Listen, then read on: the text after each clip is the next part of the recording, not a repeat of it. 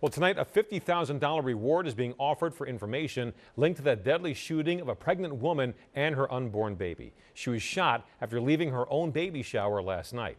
Action News reporter Katie Catro joins us live from police headquarters with the latest, including word today from the victim's family. Katie.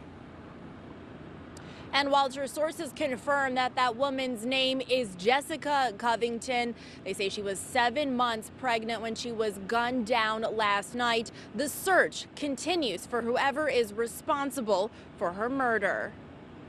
Community members are outraged after a pregnant 32-year-old woman was gunned down on the 6100 block of Palmetto Street in Lawncrest Saturday night. Neighbors say they heard the terrifying shots. Like boom, boom, boom, boom, boom, like maybe about 9 shots. Police say the victim was shot in the head and stomach while unloading gifts from her own baby shower from her car into her house when she was shot outside. Her unborn child didn't survive either. It has literally hit home, and I'm scared. I'm literally scared for my life. Police Commissioner Danielle Outlaw released a statement that reads in part, "This heinous crime has sent shockwaves throughout the country and also highlights the intentional lack of regard that we are seeing for humanity."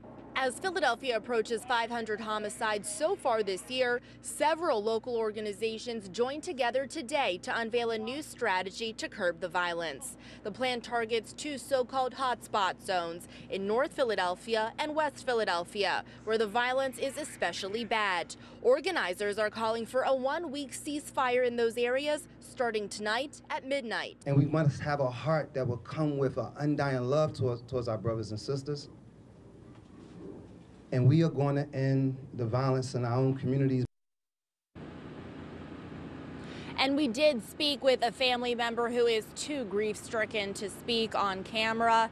Police are still looking for whoever is responsible for that pregnant woman's death. Reporting live here at police headquarters, Katie Catro for Action News at 10 on PHL 17. Walter? All right, thank you, Katie.